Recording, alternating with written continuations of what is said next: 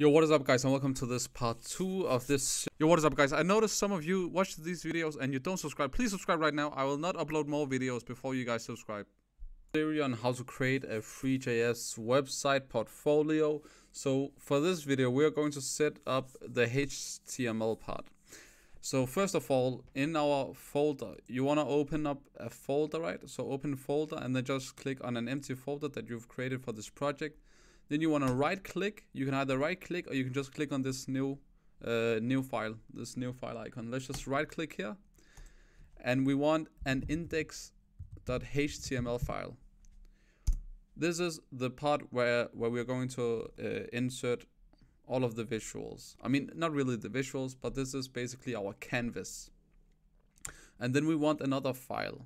We want to call this script.js. All right. So if I go over here, let me just check and see. So in the index.html, we want to set up our canvas. First of all, we don't wanna download the Three.js folder because it's around 2 GB, and you don't want to load Three.js off of your own local folder. Instead, we just want to receive this Three.js file online. So you can basically just get every functionality from Three.js directly from a URL link, and I'm gonna show you how to find that link. But first, let's set up HTML. So you can basically just type in this abbreviation. There we go. Just type it in and then click enter. And if this doesn't work, then just type in HTML boilerplate code. So we are going to delete some of this that we don't need. Viewport, whatever. You know what? First of all, just go to the title, type in Three.js portfolio. And I'm doing this very slow so you guys can follow. Now in the header section, this is where we want the Three.js CDN. It's basically a content delivery network. So what we will do here is basically CDN. And then you just want to click on the first one. Once you've clicked on the first one, then you want to grab this link. So copy URL. This is the one whatever it says .js. Grab this link. And let me just check and see how we actually put it in. So you want to say script. You want to add a script element. Script. There you go. And then you want to say what source are we going to take it from. And then just type it in.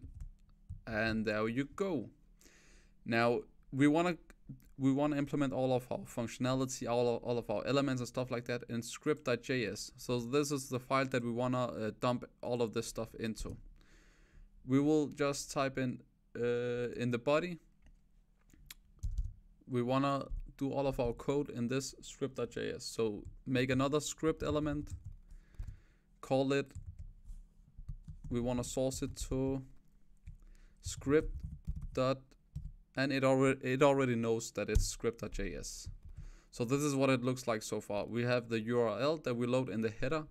Then we have the body and this our code that we source it to, the script.js file. In the body, we want our canvas. So we take our canvas. Sorry, you want to make a canvas element, canvas. And you basically just let it be one line. You want to give it an ID of just C, so we can refer to this canvas in the script.js. So that is basically it for this video. Thank you guys for watching. Please don't forget to subscribe to the channel, like this video, and comment down below. So what we did was we imported the URL. This is one of the ways to grab the Three.js functions in the body of this HTML file. This is the meat of the file.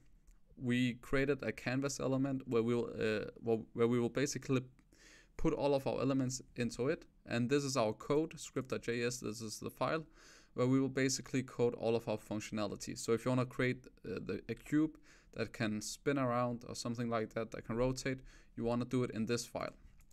That is what JavaScript is for. So that is the functionality. Thank you guys for watching. Please don't forget to subscribe to the channel, like this video, and comment down below. See you on the next one.